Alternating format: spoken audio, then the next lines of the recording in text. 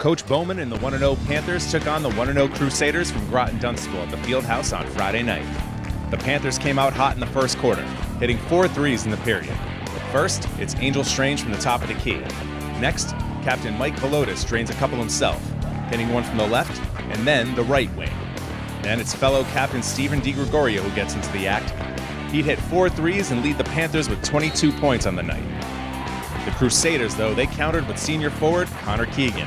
He scored 8 of his 14 in the first half to help give the road team a 29-27 lead at the break.